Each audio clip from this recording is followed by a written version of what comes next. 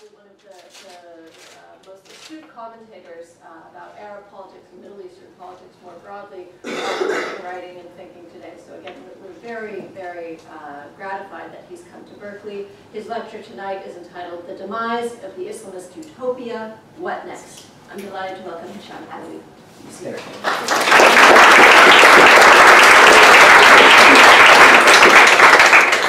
Good evening, ladies and gentlemen. Thank you very much, Professor Alaoui, for those very kind remarks. Thank you very much. My speech is entitled "The Demise of Islamist Utopia, What's Next?" It's not so much a demise of Islamism per se, or political Islam. So it's the decline of their utopia, of what the attractiveness or the appealness on the imaginary that dream was, or that model was. So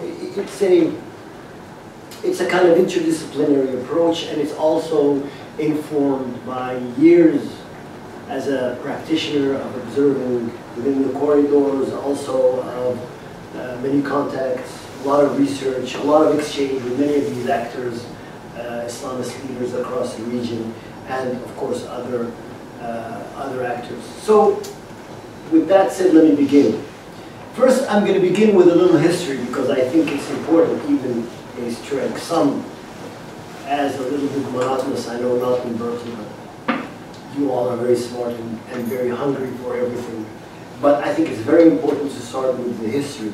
And this all begins, the ideology we call Islamism today was born in the 19th century, when Muslim thinkers like, of course, Jalaluddin al-Afghani and Muhammad Abdu sought to reverse the perceived decline of Islamic civilization against the onslaught of Western pressures and Western domination. Of course, it all began with the seminal moment and the difficult moment for Muslim civilization was essentially the Mediterranean invasion of Egypt. I think that's the beginning, and after centuries of reflection, these Muslims across the region realized that their civilization was in decline, and they were threatened, and they needed to catch up. So these theorists did not call themselves Salafists, the term that would later become a favorite category among Western scholars. Some have even suggested that these scholars are roughly indigenous versions of Martin Luther in their call for Islamic reform through internal reflection and external adaptation. Of course, I would take that with a grain of salt. That's just one view. In attempting to rescue Islam, however, from this decline, they unwittingly decentered it. So previously, the central reference point of the Islamic experience was the Ummah, community of believers which stretched across space. And there was little need, of course, to compare Islam to any other civilization before then. Why? Because this civilization was timeless and armed and inspired by scripture, whether Quran or Hadith. It was these sources were eternal, and their message was very strong, and there was nothing else that could basically take the Islamic civilization off course until, of course, contact with the West. Now, however, Islamic societies were to be judged very narrowly by how well they could emulate Western achievements and follow Western patterns of development. This theological squeezing of Islam into Western vocabularies went hand in hand with the creation of new states, of course, after the demise of the Ottoman Empire.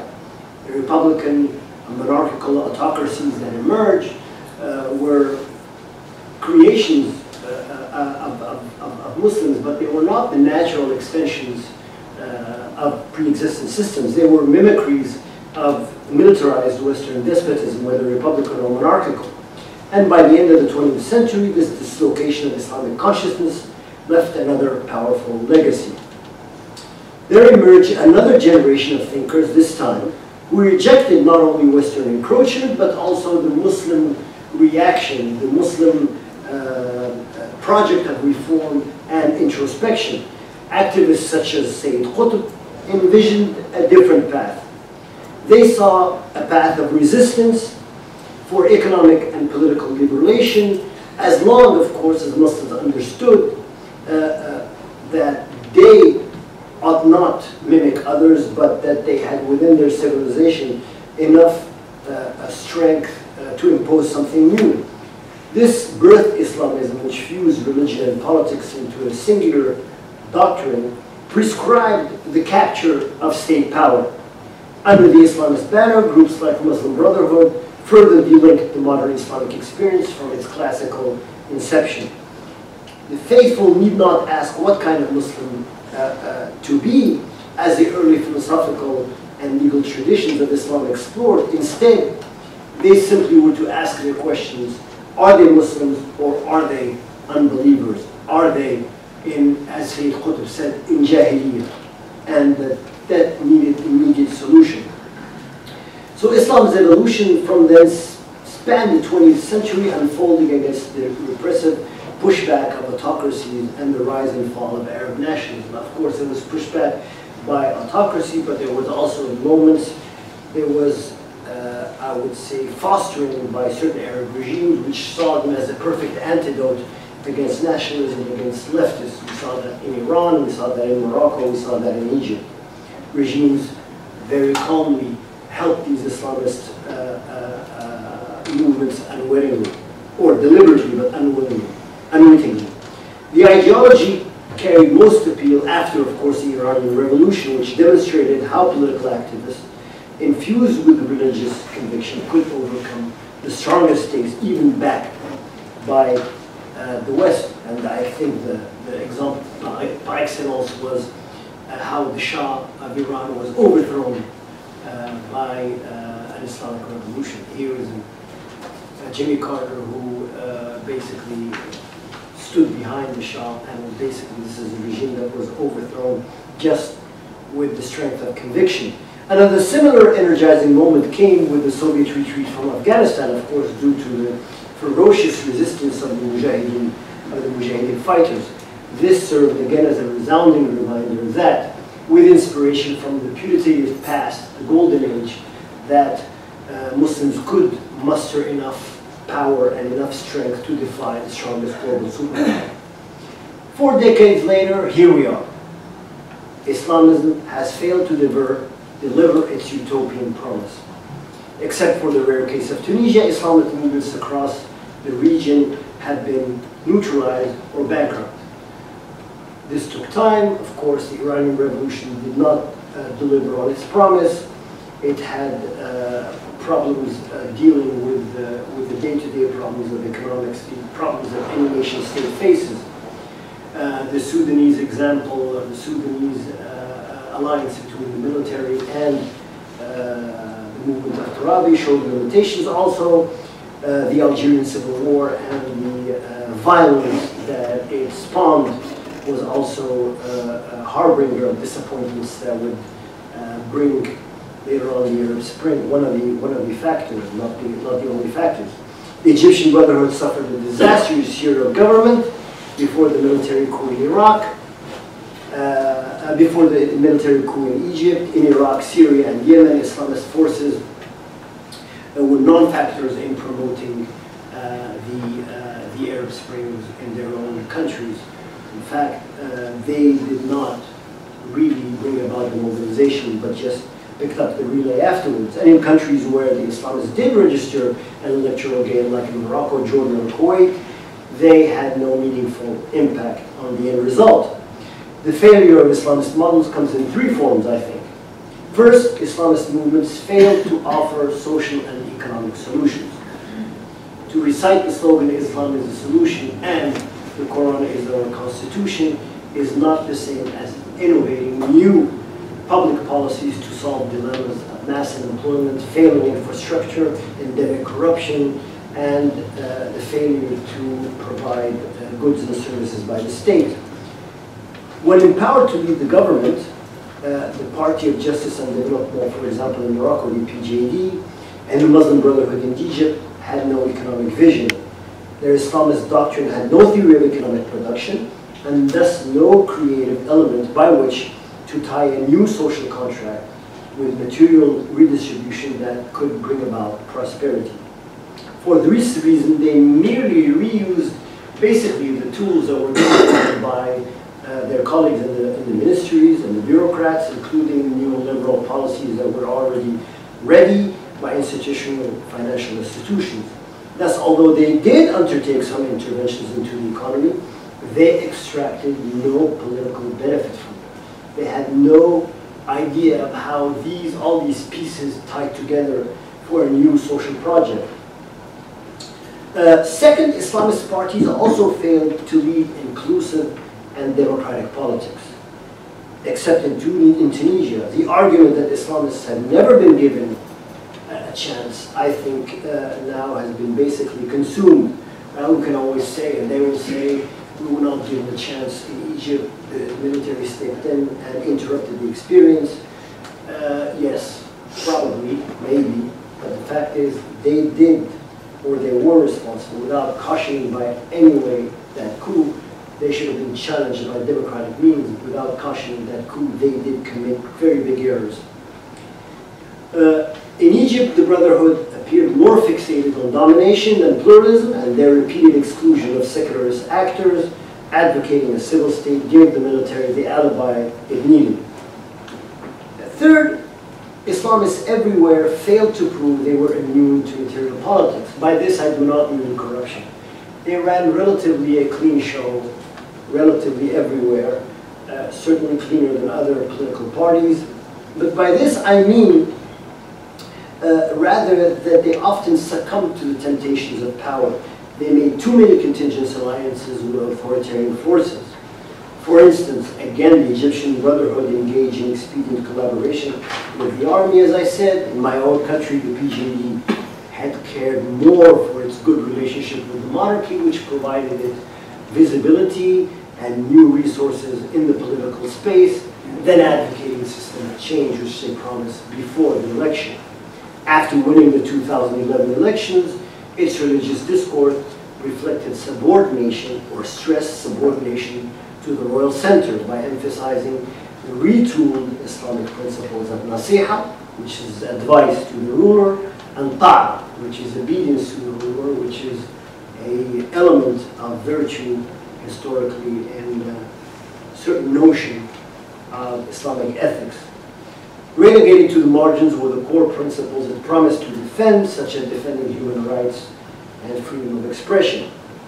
Further, it is inherently impossible for the PJD to advocate democratic constitutional change when it refuses, and it has systematically refused to contest the king's supreme right to adjudicate constitutional matters. And by this, I do not mean the role of arbitrating when there's a conflict. When there's a conflict, yes, a monarch in a moment of transition can arbitrate, but what I'm talking about here is ruling by decree. And they have refused to challenge them. Not at one time have they challenged the prerogative to rule by decree. So the PJD has come and gone, yet Moroccan politics remain the same. The PJD now is revealed as a party of not virtue, but entrism. And I use that in the Trotsky sense. That is, entering into the institutions, entering into the political game, entering into the administration to build a clientele, to build a base, and to stay in politics in the landscape as long as you can through those means.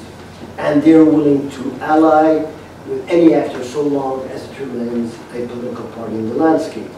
Today it is the palace, tomorrow it may be the military, and after tomorrow perhaps the fulul, the leftovers of any authoritarian system. Beyond these three failures, Islamist faces another crisis. They have become deeply entangled in the geopolitical cleavages and sectarian conflicts of the region. One of the earliest promises of Islamism lay in their pledge to succeed where the Arab nationalists have failed. Nationalism was going to resist Western imperialism, was going to roll back the Zionist project of colonizing Palestine, the West Bank and Gaza, and it was going to resuscitate the dream of regional integration. As time wore on, however, Islamists became mired in the violence and the rivalries that pre-existed their mobilization.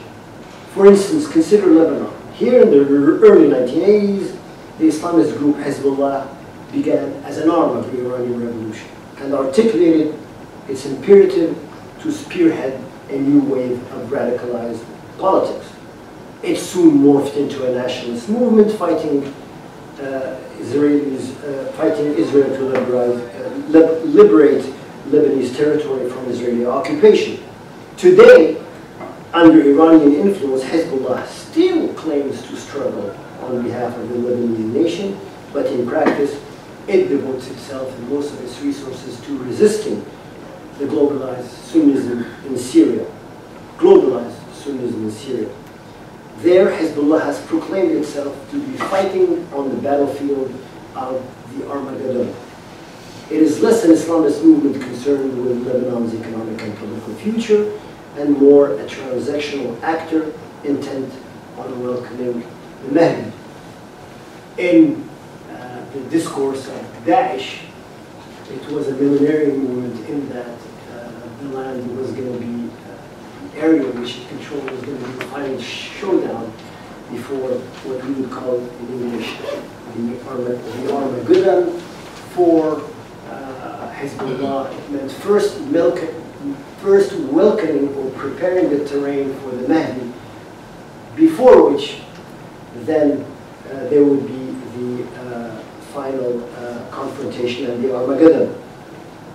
Same case for Iraq. I think Iraq presents a second example where geopolitics crosswinds have made Islamism disruptive to the project of stable Iraqi state.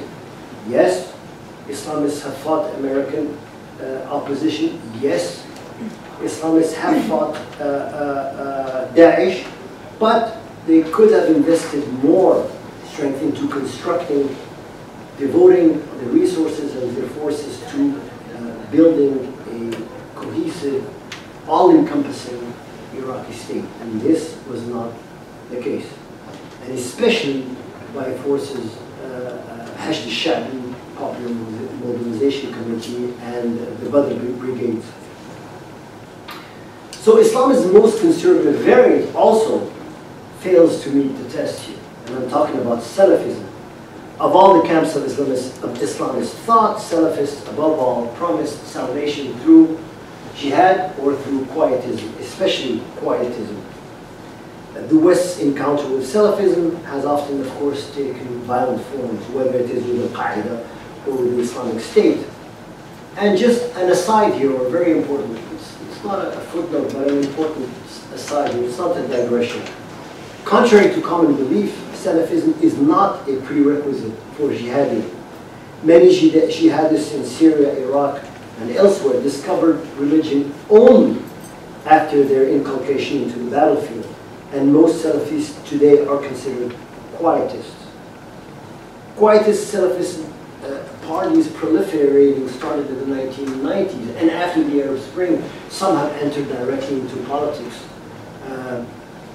reneging or renouncing rather that pledge or that attachment to quietism, thinking that it was important to intervene in politics. This was the moment to intervene into politics. The problem is once they did, all they could bring back were the same old promises, the same old program of bringing to the forefront policies based on Sharia. And if people had abandoned the Muslim Brotherhood, if people had identified problems with the Brotherhood and similar parties, they were certainly going to identify the same contradictions with Salafists. Critically, Tunisia stands as the lone Arab success of Islamist governments. Here, the movement of Nahda and its secularist counterparts, such as Nida Tunis, have worked together to establish democracy. It's still not consolidated. It has crossed the threshold of electoralist democracy. There are dangers, of course, lurking ahead, but something has been constructed nonetheless. And Nahda is a significant party with a popular base, with a strong leadership. contrarily to Nida Tunis and other secularist parties, which remain collages of nationalist business elites and the remnants of the Ben Ali regime. However, the Tunisian case is the exception that proves the rule, and Nahda succeeded in the rarest of circumstances only by moving away from Islamist ideology, albeit under sustained pressure from civil society and democratic forces. Of course, during the debate period, we can discuss what makes Tunisia very unique and why it's so different from Egypt, where the transition in 2011 has failed. Nahda had been different in many respects, and the regime was different, of course, in many different ways. Further, Nahda's electoral victories in parliament did not result in ideological domination, but instead compelled Nahda's leadership to compromise by softening its demands on the constitution, by learning how to separate its religious message from political platform, and by crafting alliances with many other counterparts on the other side of the fence. In doing so, Tunisia has come to embody one of the pathways for Islamists to remain politically relevant and to participate in new bargaining arrangements.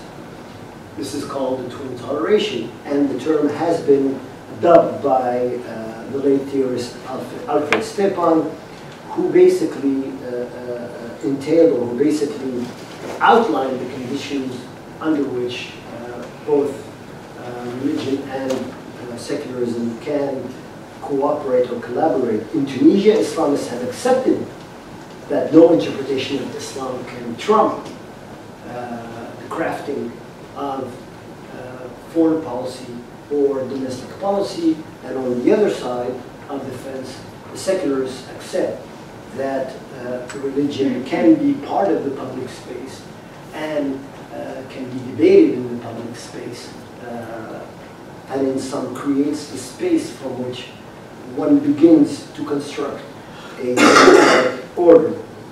Such flexibility and compromise are inherently rejected by many Islamists. Yet they can be found in the early experiences of Islamic civilization. In the centuries after the Prophet, Islamic thinkers realized that though the sacred texts contain holy words, their interpretation and their application are very much human acts. And like all human actions, they must be regularly questioned, debated, and adapted to the times. In the classical period of Islam, the problem was not posed, of course, in terms of secularization.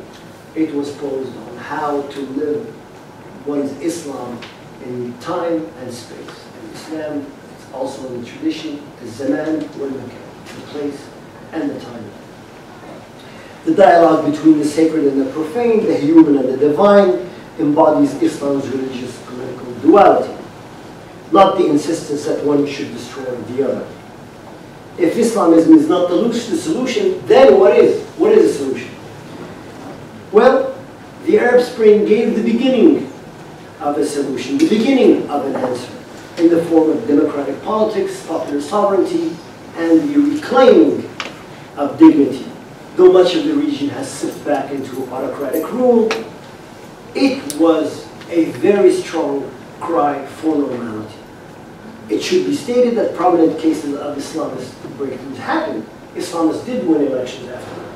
But it wasn't because of some grand scheme or grand ideological trajectory. It was for very objective reasons. Islamists were better organized. Islamists were there on the terrain. They were perceived, like in Tunisia, as being among the biggest victims of the authoritarian state. They had participated in the struggle. So there was a reason for them to win. It should be stated, however, that the aftermath of that had become clear that Islamists cannot be saviors. Their grand utopia, one that promised salvation in return for adherence, has failed. Neither has a democratic utopia. So both utopias here have failed. Therefore, we are left with the same problematique that Islamic reformists faced more than a century ago. We retain religion as a foundation, we want progress, we want also to be able to live Islam in a modern way. Yet none of the positive utopias promised by popular movements have come to fruition. Today, the religious landscape of the Arab world is defined by two simultaneous trends. The first is the increasing anti-clerical attitude that manifested itself during the Arab Spring, which I stated earlier was a cry for normality. I struggled very hard to find the word. I couldn't find another word, and I used this anti-clerical. There's no clergy in Islam, but you have to know that with the creation of the modern state, the bureaucrats and the functionaries that were in charge of policing the religious space became, in fact, a little bit the equivalent of a clergy. This is something totally alien to Islam, and we can talk about it in the discussion. So, for lack of a better word, this anti-clericalism has really taken root and has broke out in the open with the Arab Spring. So it deserves a few words. Individuals have become alienated by the instrumentalization of sacrality, or the notion that certain figures, such as presidents, sovereign, Islamists, and state-appointed ulama, jurist experts, inherently command the quasi-sacred status and thus deserve a kind of obeisance, a kind of awe.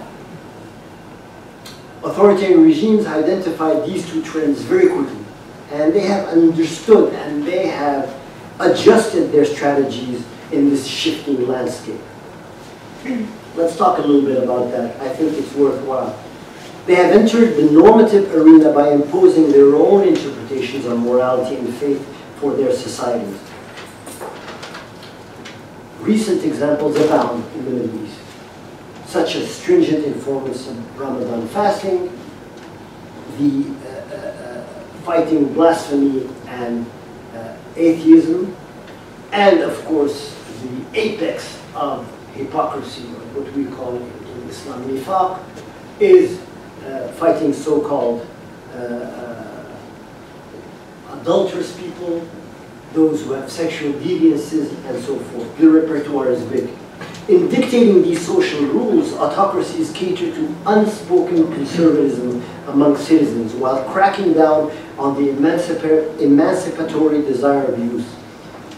That desire for emancipating norms and culture is compounded by the failure of the Arab Spring.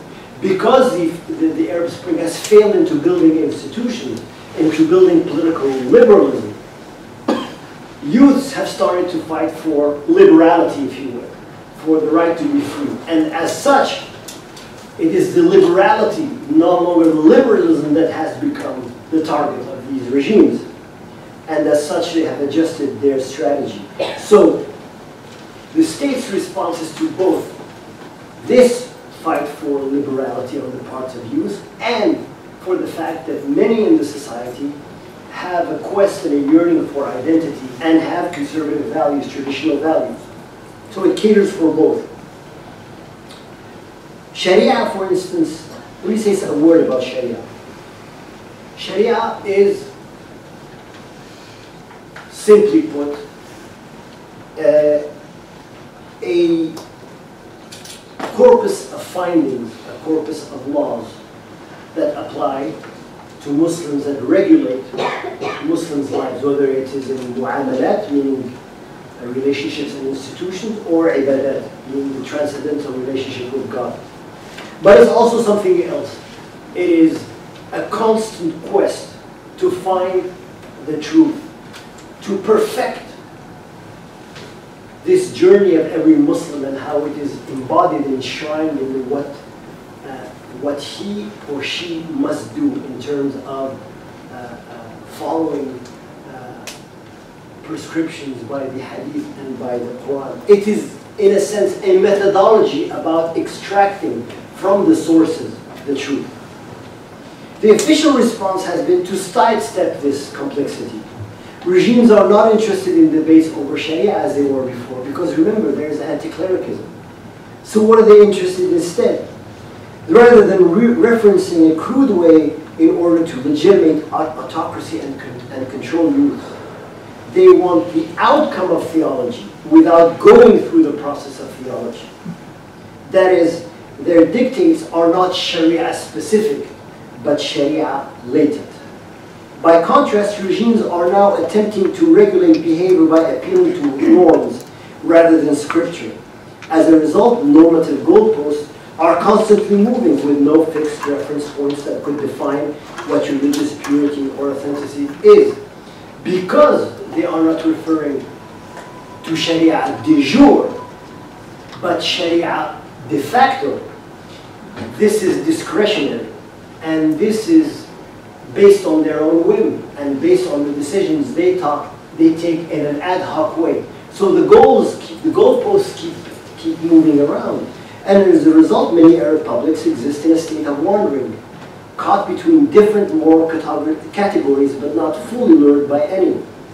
In the past, engagements with Islamic doctrine took place in a realm of scripture, where absolute truths could be deduced. Now it's completely different. Imagine for a second, two poles. You're a devout Muslim that practices Islam every day, whether in society, whether in his home. And then on the other side of the spectrum, a secular Muslim. Believes in God, but is not very observant, and can drink alcohol and so forth. Now, in the middle of that spectrum, there are many variations, many combinations, many permutations. Some who would be devout at home, but who have a conception of religion that is about open interpretations of Islam. Now, the state responses regulates or tries to intervene in that entire space, and it does that subjectively and with discretionary power. Because remember, we're not in Sharia anymore. We are in norms. We are in norms that are presented as cultural expressions of our pride, cultural expressions of our national sentiment. They're never couched in religious discourse. In fact, when youths are arrested for eating Ramadan, when they pass in front of the judge, usually it is not about violating scripture. It's about touching public order. So you see the difference. And it's very important to realize that. These state interventions into the public sphere have profound long-term implications, not just religion, but the future of democracy and stability in the Middle East. When regimes attempt to appropriate norms and values, they expose internal contradictions as well as external limitations. All regimes in the region, or most regimes in the region, function like this, of course, with the exception of Tunisia, as I said. I'm just going to give you two examples of two countries I know very well. They happen to be two monarchies, Saudi Arabia and Morocco. And Saudi Arabia and Morocco embody this dilemma. And they come about with strategies that are very efficient, but they're very different. In the case of Saudi Arabia, the aggressive economic and political moves of Crown Prince Mohammed bin Salman, dubbed MBS, have been widely covered by the media. More recently, some sinister practices have come to the surface and they are still in gestation. We have yet to know where they lead. But less visible are the religious reconfigurations occurring as well. In the past, the partnership between the House of Saud and the Wahhabi ulama, the latter of which embody conservative Salafist ideology, allowed for a certain equilibrium. There was a distribution of tasks. The monarchy retained political supremacy and endorsed the religious establishment, which in turn enjoyed theological eminence to issue edicts and control Islamic doctrine. In the old arrangement, the partnership between these two partners provided what we can call soft power. Soft power in the case as defined by Joseph Nye. The regime's new Islamic vision today radically breaks with this. The regime wishes to control Wahhabi discourse and religious rulings fully, relegating the ulama as a state-controlled organ whose primary purpose now is to legitimate policies dictated from above. They do not legitimate the monarchy. The monarchy is legitimating them, which is very different. And the process resembles the Egyptian state's cooptation of Al-Azhar and its independence, and the independence which is slowly lost with the weight or under the weight of successive military regimes. Thus, the Saudi leadership is folding Wahhabi soft power into the state's hard power, eliminating the autonomy of this religion by making it fuse or coterminous with the state. Thus, the Saudi leadership is folding Wahhabi power, as I said. Paradoxically, this is the only success of MDS. Economic modernization has stalled, while foreign adventurism, whether in Qatar, in Yemen, in Lebanon, have suffered setbacks. The assassination of Jamal Khashoggi is, apart from being a despicable an atrocity and a violation of human rights and a murder, it is also a failure in international diplomacy and in international relations. It is stupid and it is a disaster.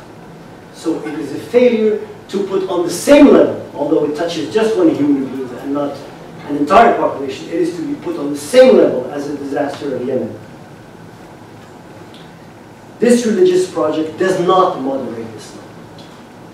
Now, you are here university students or academics. You know what moderation means. But imagine any person, lambda or X bar, as a statistician would say, moderation for them is something else. Oh, they drive cars, they go to the cinemas, that's moderate. Moderate, what does moderate mean? So, rather the goal is to recalibrate Islam, to amplify a new brand of rentier authoritarianism, is to recraft the way in which religion is instrumentalized to build legitimacy. And this has been a success. This is MBS's success. Now it can yield positive results. You have less Salafis running around the world engaging in jihad. That's one of the problems of Salafism, by the way. Salafists have won in the Islamic space, but they do not have anymore those resources or that ideology that is now, that was before financed from the Gulf. It's financed in different ways, more discreetly. So that is one of the reasons why Salafism is on the wane. Now, by turning inwards, the regime is also surrendering its global leadership of Salafists. And there are very concrete steps to this. For example, Saudi Arabia has reduced or abandoned its patronage of mosques in Geneva or Brussels. So in a historical perspective, when we're going to look back at this period, we're going to say that this is a hyper-compressed process of state building. By contrast, let me switch to my own country, Morocco, which offers another example, a very, very sophisticated example that's on the other pole of the spectrum. So Morocco's paradigm of religious appropriation prioritizes soft power over hard power. The Moroccan state has projected its vision of Islam along a north-south axis as part of religious diplomacy. This strategy has multiple goals. First, towards the European north, Moroccan state enlists Western support by broadcasting a message, again, of moderate Islam to combat radicalism and terrorism. Morocco, which has long claimed a very rich tradition of Islamic teaching, is now training French imams, as we know, for this purpose. Second, towards the African South, where Morocco projects itself as a new African economic political center of gravity. In turn, this seeks to isolate and to contain Algerian influence, which is fair game. Third, this enables, and I won't take much more of your time as I wrap up this example of Morocco before we have questions. Third, this enables greater control over the Moroccan diaspora in Europe, for religion functions as a method of political monitoring and regulation. Moroccan religious institutions in Europe, such as the Brussels-based Council of Ulama, caters to religious matters. These are the objects of intervention by Moroccan diplomatic consulates and security services that work in tandem and seek to influence those living outside the homeland. Finally, this religious strategy comes back or doubles back to enable the state to reshape social development. while again, moderation is projected outwards to the outside world. At home, state bigotry persists under the cover of protecting public morality with official state Islamic councils, targeting minority groups, targeting homosexuals, targeting adulterous people, and thwarting religious debate. Beyond all these immediate aims, the ultimate function of this strategy of soft power is to sustain the traditional foundations of authoritarianism. Moroccan Islam abides by a constitutional position of the commandership of the faithful, and thus the apex of religious authority.